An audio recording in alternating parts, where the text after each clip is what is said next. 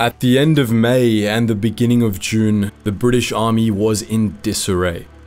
Its forces pushed to the very edge of a continent. Thousands of men waited on the beaches of northern France, praying for safe passage back to a united kingdom on the verge of defeat.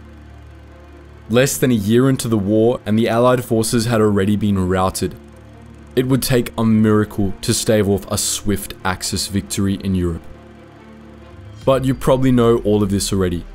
You've probably seen Fionn, Whitehead and Tom Hardy telling the same story in Christopher Nolan's superb 2017 movie. You've probably seen Gary Oldman delivering the immortal words of Churchill, "We shall fight on the beaches, we shall fight on the landing grounds," and scooping an Oscar in the process. And even if you haven't, you probably still know a fair bit about the events of these desperate few days, and you certainly know how it all turned out. So let's look at something a little different. Let's explore some of the great escapes that were even more remarkable than that of Dunkirk in 1940, those times when units faced almost certain destruction and somehow prevailed.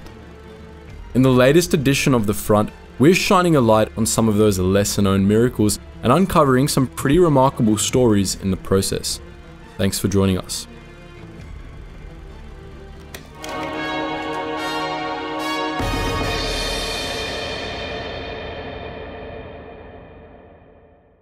Spring 1941, and the mood in Greece is uneasy but positive. The previous autumn, Benito Mussolini had startled everyone, including his own ally Hitler and even his own generals, by launching a surprise attack on the Greek mainland. The aim? To solidify control over the eastern Mediterranean as Italian forces advanced into Egypt, and to show Hitler that Italy was very much an equal partner in the Axis struggle. "He will find out in the papers that I've occupied Greece," Mussolini said. "In this way, the equilibrium will be re-established." The reality? Crushing defeat after only a week of fighting. Thousands of troops lost, and the destruction of almost half the Italian fleet after a British carrier attack at Taranto. The Greeks were victorious. The Italians were on the back foot, pursued into Albania and the Balkans by a Hellenic counteroffensive. By early 1941, German troops stationed in Bulgaria were running raids into northern Greece, but these tended to be small scale and were dealt with quickly by the defenders. And now, the Allies were coming. British, Australian, New Zealander, Palestinian and Cypriot troops began landing in Greece in March. Things were looking good. Greece would stand strong. But Hitler wasn't going to repeat the strategic mistake of the Italians. The northern raids were just a prelude, and on April 6th, Germany launched a devastating double-pronged attack that would take out both Greece and Yugoslavia to the north. There were now almost 60,000 British and Imperial troops in Greece, along with 300,000 local defenders. But bearing down on those defenders were 680,000 Germans, along with 565,000 Italians back to redeem themselves after a disastrous campaign the previous autumn. Supported by a seemingly endless barrage from the Luftwaffe, the Axis victory was decisive and swift. The fist of the Luftwaffe smashed into the strategically vital port of Piraeus in only the first day of fighting. The Allies, already desperately outnumbered, struggled with the logistics of dealing with the mountainous terrain, as well as the poor transport infrastructure and lack of communication with local forces. Yugoslavia fell quickly, cutting off Greek troops as they took the fight to the Italians in the north. Greece itself wasn't far behind. On April 21st, Lieutenant General Sir Maitland Wilson began the evacuation of Allied forces. Some 50,000 troops were evacuated as the Axis forces tore into them. In the chaos, many were left behind, fighting on or evading capture as individuals and small groups, aided with bravery and resourcefulness by Greek resistance and civilians. More than half of those evacuated found themselves on Crete, the largest of the Greek islands, 300 kilometers south of Athens. The exhausted evacuees barely had a chance to catch their breath. Blitzkrieg meant no let-up, no relent, and German paratroopers made sure of this, pressing home the advantage with an airborne invasion of the island. Major General Bernard Freyberg, a New Zealander, had been wrong-footed by intelligence that suggested an amphibious element to the coming invasion. Immediately, he found his forces on the retreat, but this retreat would be a fighting one. Allied forces kept the invaders at bay as they moved southwards, while Colonel Robert Laycock and his comrades fought a desperate supporting action. For the Allies, the priority was now to get as many soldiers off the island as possible. Admiral Sir Andrew Cunningham and his fleet exposed themselves to enormous danger, keeping the southern evacuation routes open and preventing German reinforcements from landing, while Greek soldiers, aware that there would be no escape for them, fought with astonishing bravery at places like Alikianos, keeping the Germans back while Allied troops retreated to the port of Sfikia.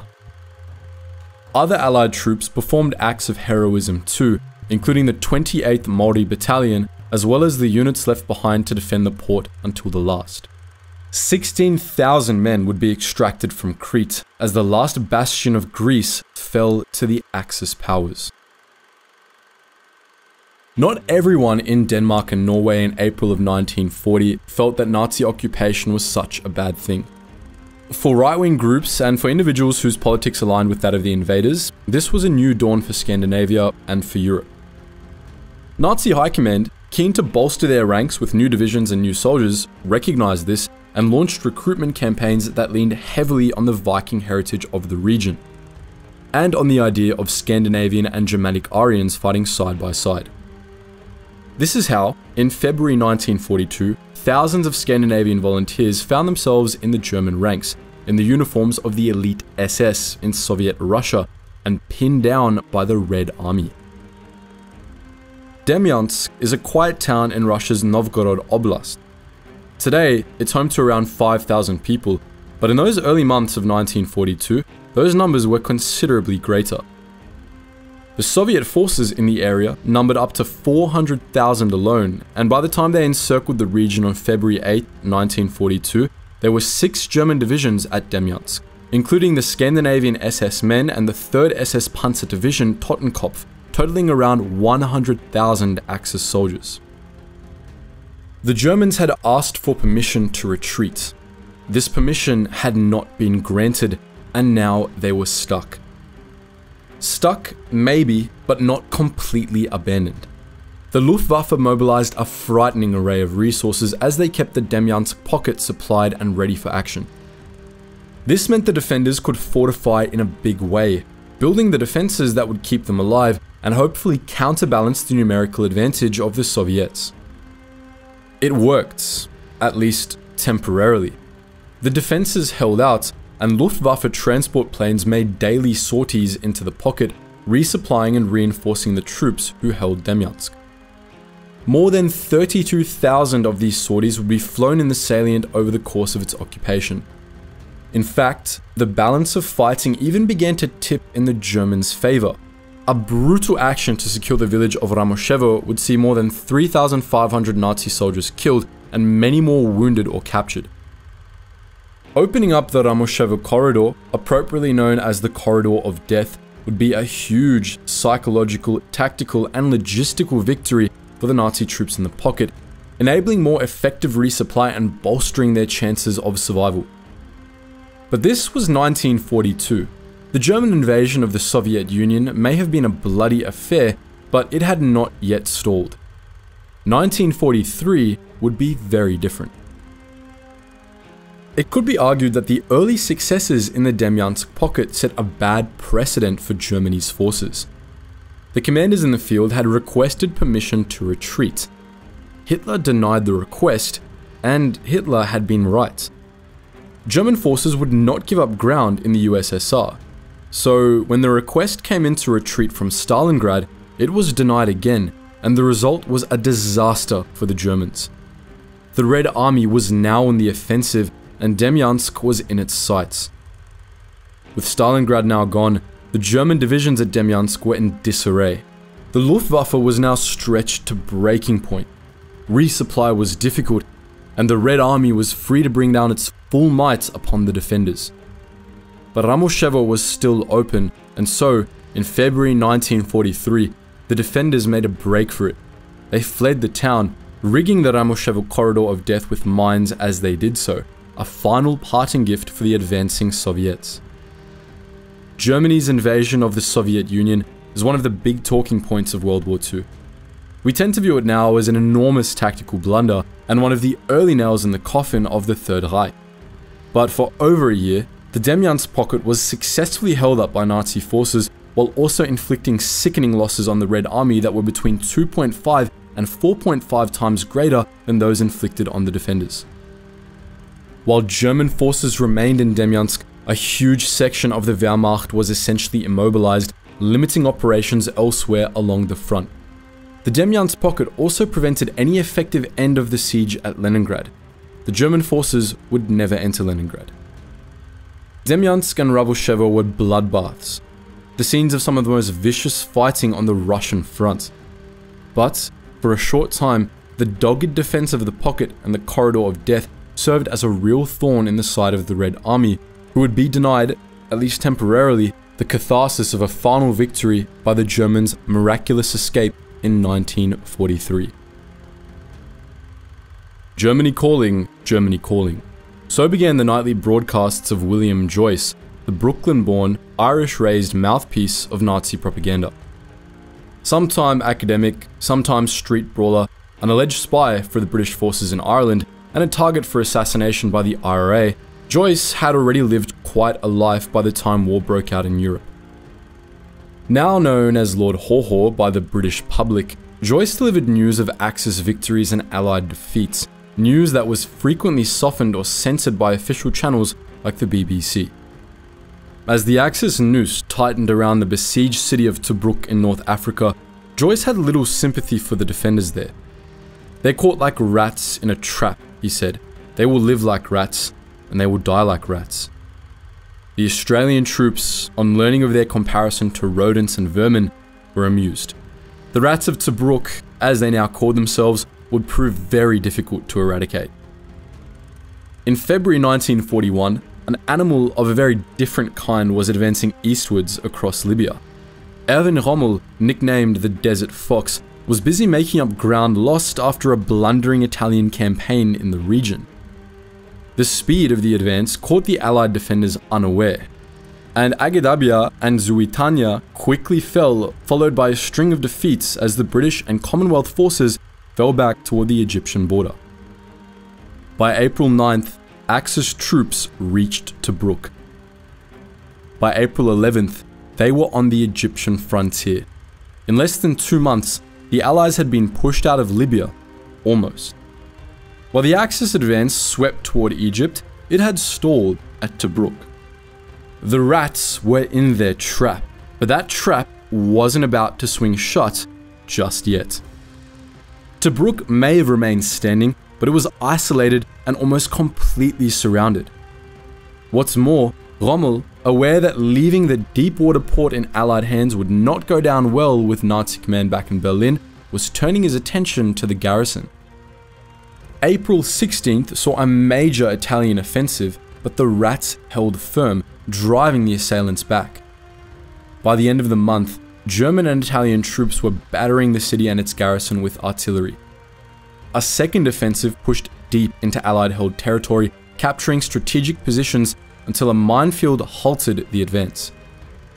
Australian troops pushed back with a counter-offensive, but this too was met with staunch resistance and ultimately failed. The situation looked dire for the defenders of Tobruk, but there was a lifeline: the Mediterranean Sea. The Royal Navy still held the upper hand, and throughout an oppressive Saharan summer, kept the defenders supplied, eventually rotating some of the Australian and Indian troops out of the line, replacing them with Polish and Czech units that had escaped their occupied homelands to continue to fight with the Allies. Isolated on land, annihilation was a real possibility. With the Royal Navy in support, escape was also an option. Despite this, the defenders held out. A breakout in November joined up the defending force with the Allied lines in the east, and the siege was lifted, but only momentarily. Rommel was soon back on the offensive. By the spring of 1942, Tobruk was in danger of being isolated once again. A significant defeat at the Battle of Gazala drove the Allied 8th Army back toward Egypt, and communications housed in the National Archives in London show that the British High Command was under no illusion as to what would come next. Tobruk is still fighting, but must fall soon, said General Auchinleck in a telegram to Winston Churchill dated June 19th. We have hopes that the bulk of stores there have been destroyed. Enemy now stronger than we are in all types of troops essential for battle in open country, and is well provided with transport. Now, with nowhere to go, the defenders of Tobruk faced up to the truth. 2 days after Auchinleck's telegram, Tobruk fell. 32,000, or 45,000 according to Rommel, Allied troops who had fought bravely and tenaciously for months were captured. Along with the fall of Singapore earlier that year, Tobruk was one of the biggest blows suffered by British and Commonwealth forces during the war. Life as a Chindit was tough.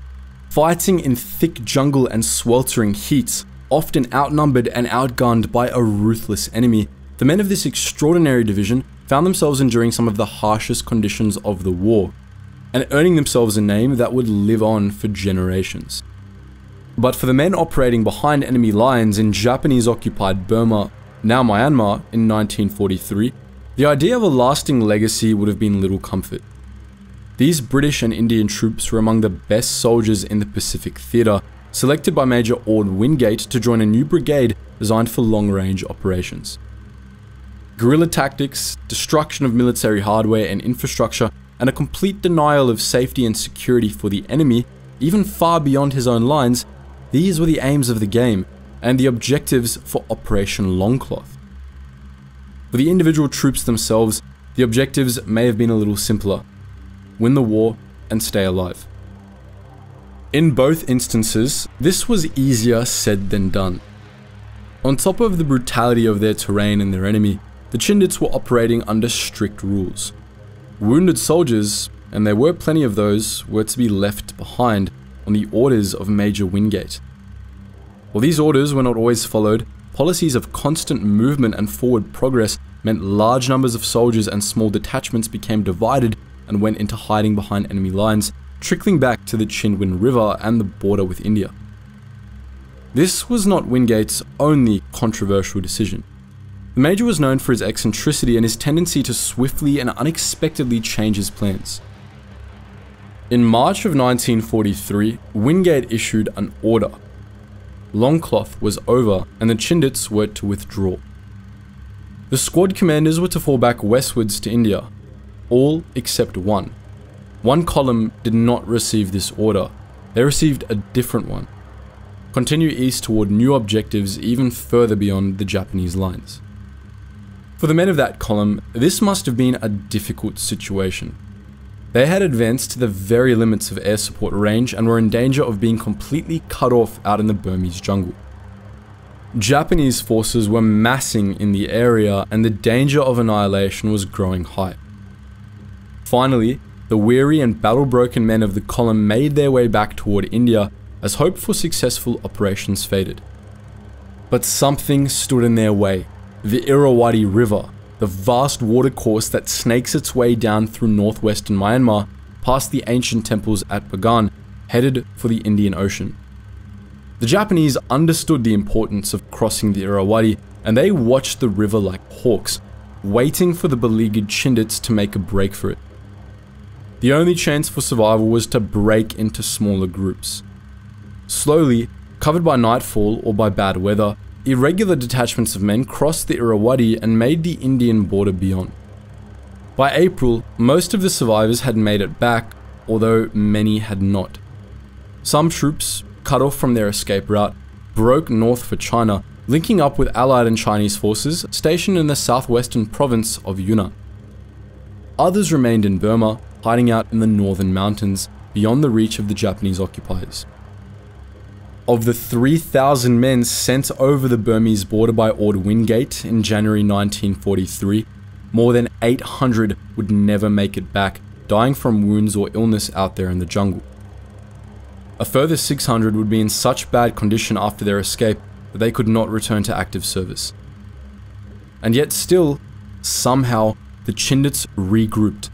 Those men who fell back desperately in 1s and 2s and 3s, who crossed the Irrawaddy by night or broke for China, would live to fight another day in one of the war's most famous units. The Sudjeska is quite a sight to behold. An idyllic river snaking between the Zelen Gora or Green Mountain and the Maglik, Voluyak and Bajoch peaks, the Sudjeska cuts an enormous scar around 1200 meters deep in places into the landscape of eastern Bosnia and Herzegovina. Sudjeska literally means gorge or canyon in Serbian. This haunt of hikers, rock climbers and assorted adventurers was once the scene of one of the most remarkable battles of the Balkan campaigns, and a turning point for the war in Yugoslavia. The heroic deeds that took place in the canyon that have become part of the folklore of Yugoslavia were dramatized in the epic film Sudjeska in 1973, and still hold enormous significance today, even long after the breakup of the country. Yugoslavia fell to rapid Axis advance in 1941, and the newly autonomous Croatia became an important Axis partner in the region. Despite the swift capitulation, German and Italian troops faced a major headache across the Balkans. The partisans of the Yugoslav National Liberation Army and their leader, Josip Broz Tito. Shattering the NLA and neutralizing Tito were high on the agenda for Nazi high command, who launched Fall Weiß, or Case White, in January 1943 in an attempt to achieve exactly this. Case White failed, but was followed up in May of that year by Fall Schwarz, or Case Black. Hitler was not about to let Case Black fail as Case White had. He urged all units to use every means in this battle, without limits against women and children as well, if it leads to success. A vast German force began moving into partisan-held territories, including the 7th SS Volunteer Mountain Division Prinz Eugen. Alongside them were 7 Italian divisions, as well as forces from 2 more Axis nations, Bulgaria and Croatia. In total, 127,000 Axis troops, supported by 8 artillery regiments and 300 aircraft, would crush the partisan resistance. Opposing them were 4 partisan divisions, accompanied by the 6th Proletarian Brigade and the 15th Majevica Brigade. Only around 11,000 of the 15,000 resistors, less than a tenth of the forces massed against them, were in fighting condition. The Weiss tightened almost immediately. German and Italian units pushed in from the west and south, driving the partisans from their bases in Montenegro and southern Bosnia. Meanwhile, Bulgarian and Croatian troops, accompanied by more Italian and German regiments, squeezed the partisans from the north. The PLA troops were completely outnumbered and almost totally cut off. Encirclement is not so simple in the rugged mountain landscape of southern Yugoslavia. The Axis formed a ring around the partisan positions, but only a tenuous one. Tito and his men understood this, and they recognized that their first priorities must be to secure their headquarters and the central hospital, where 4,000 wounded and ailing troops were being treated. On May 22nd, they achieved this. The 1st Proletarian Division, fighting like ghosts in the desperate terrain, defeated German units near the village of Celabici, buying the partisans a little breathing space. 2 days later, buoyed by their success at Celabici, the 1st Proletarian turned its attention to the 118th Jaeger Division, in the hope of forcing a breakout near the town of Foča, just north of where the Sutjeska flows into the Drina. The 1st Proletarian failed, but their brothers in the 2nd Proletarian Division had more success.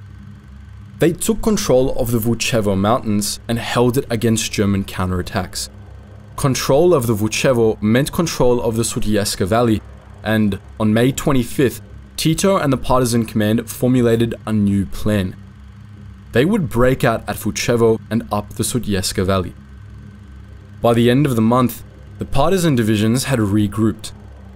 Now, they would open the corridor of the Sutjeska Valley.